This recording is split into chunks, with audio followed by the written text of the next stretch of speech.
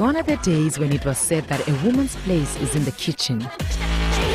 These days, women are claiming their power and taking charge in many sectors.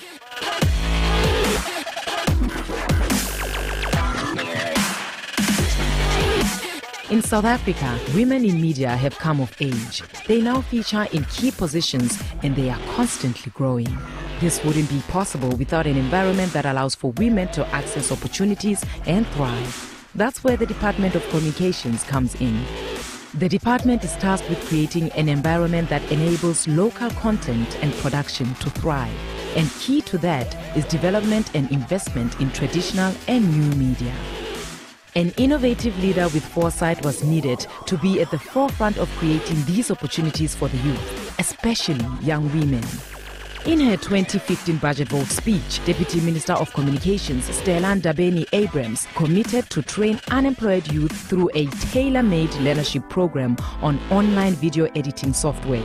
This resulted in a successful partnership with the MICT SETA and Ethos and saw the first batch of 150 students from across the country benefit from the program.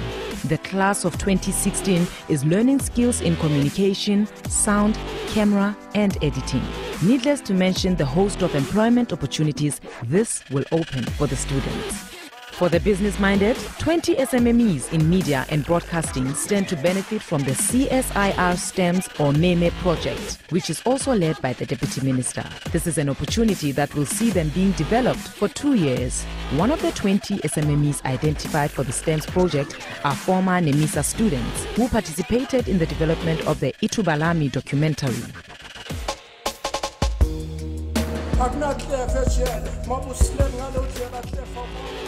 This was a project led by the Deputy Minister and focused on youth in conflict with the law by highlighting correctional centers as places of new beginnings.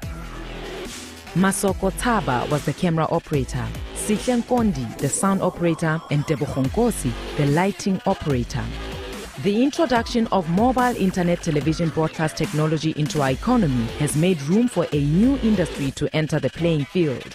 In order to take full advantage of this sector and stimulate growth, we need to develop startups and micro-enterprises to generate broadcast content for a global audience. The STEMS project seeks to encourage growth in this sector by removing the key distribution bottlenecks.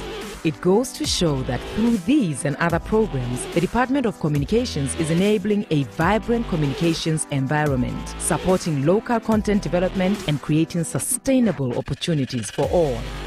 Together, we move South Africa forward.